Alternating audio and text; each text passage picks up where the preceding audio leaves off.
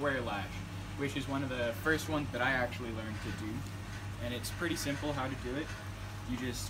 You're gonna start off as usual with your hitch. This time it's a clove hitch. So you just make your X, feed it under, tighten it up, scrunch it together, and then with your rope, the wrapping bit of this, you're gonna be going over the pole that's on top and then under the one that's on bottom. So you're gonna go over and then under, and then just feed the rope through.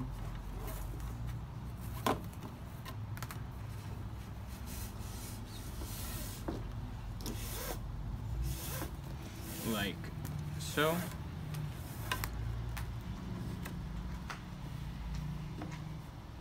And you gotta make sure to keep it tight, as usual.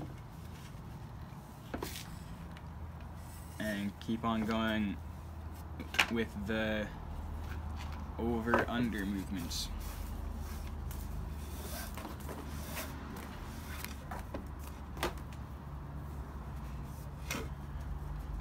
So you see how the lashing's gotten a bit loose?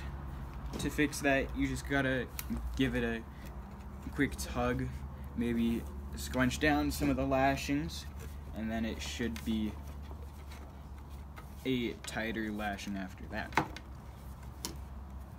But then continuing on with our over-under movements,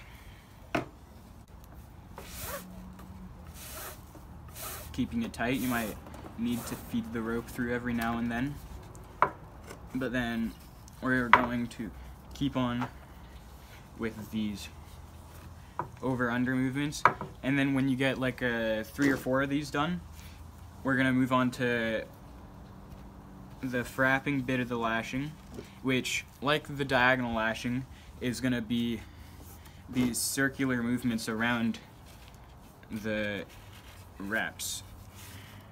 So then we just go around them. Or another way you can think about it is just wrapping it, but in the other direction. So like, you go over the bar that's on the bottom and then under the one that's on top. You know, just different ways to think about it. Keeping the wrapping tight, might need to squeeze it together a bit and then give it a tug, making sure that your lashing stays in place as best it can.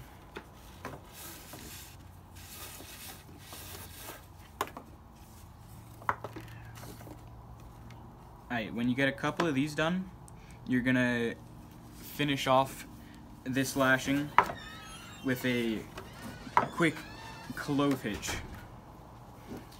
So, as per usual, you're just gonna make your X and then find the end of the rope and then feed it under,